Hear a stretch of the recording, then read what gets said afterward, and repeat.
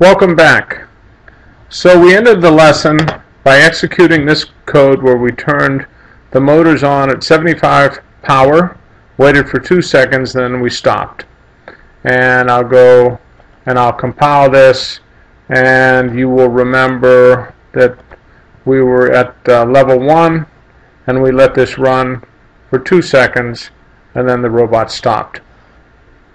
We did that using the VEX Cortex. When we did that, we opened a sample program. Notice this is the VEX 2.0. We were in the virtual worlds, and we picked a program actually that I had already given you. What I want to do is I want to demonstrate that we can do that with Lego. So I'm going to change the platform type to Lego Mindstorms NXT. And if I try to download this code, I would get an error message because some of the reserved words for VEX are different than the reserved words for Lego. What I'm going to do is I'm going to open up a new sample program. Notice that this time, since I changed platform types, that my NXT is highlighted. So I've got, instead of this saying VEX, it says NXT. And if I go to Virtual Worlds, I've got a smaller subset of programs here. We're actually going to be updating that this week. Let's go to File, Open Sample Program. I've got the sample program that I want on the desktop. I'm going to select Lego Forward for Time. Now I've got two programs open. I've got the VEX Forward for Time. I've got the Lego Forward for Time. I'm going to hit F5. I'm simulating a Lego robot this time. We'll start the level and we'll run this. And the idea of this challenge is to allow us to go till we hit that marker. Let's take a look at this program. Okay, so this program is actually going forward for 9 seconds, not the 2 seconds we had gone just a second ago. So now you can see that if I increase the amount of time that my robot is waiting, that it will go for a longer distance. Let's go back. Let's make that, just to make sure that we get to where we need to, let's make that 9.5 seconds.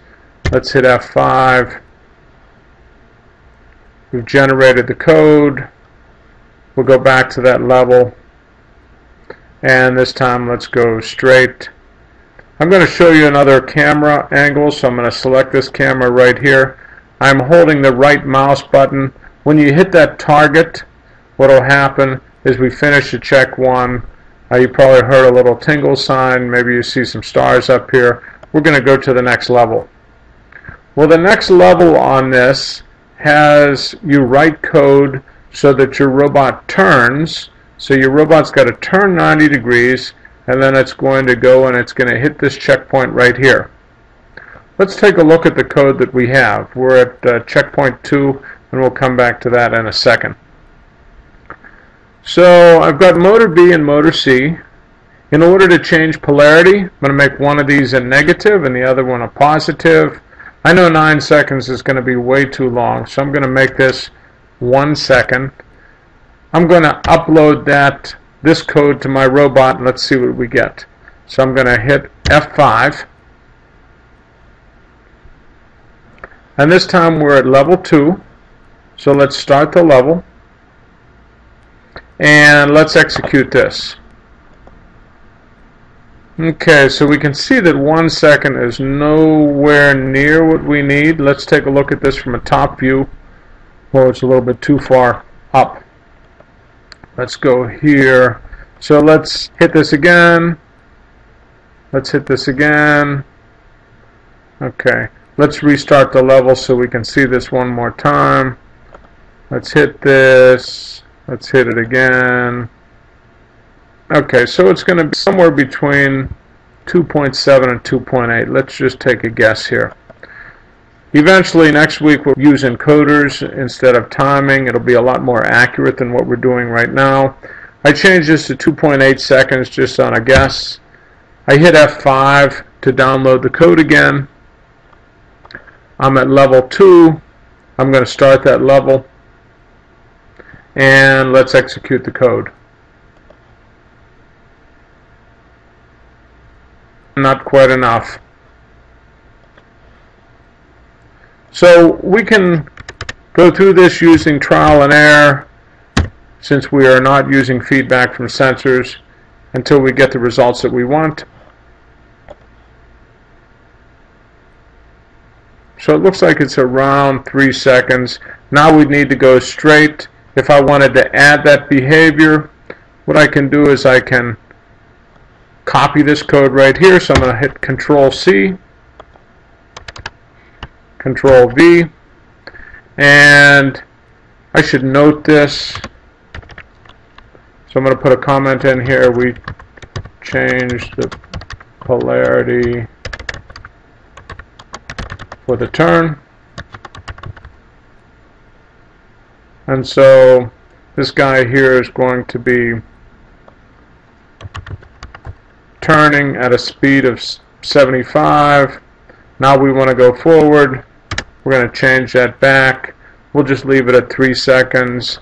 What I should have done, and I didn't, is I should have done a save as. Let's save this as Lego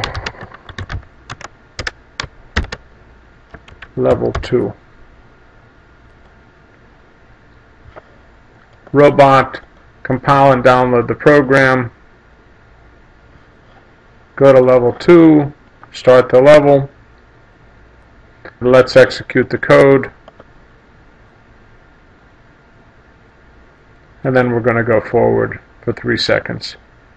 So, to conclude this lesson, what we've done is we showed you that you can do this in Lego and in Cortex. We showed you how to change the polarity of the motor by changing the direction of the power level, going from a positive to a negative. We showed you how you can cut and paste code, so we selected it. I hit Control C, but what you could have done is you could have come to copy right here, and then we can copy this, and if we had another behavior right behind it, we would hit Control V for paste. So we're done for right now. This one was a little bit longer than what I wanted it. Have a good day. Try it on your own.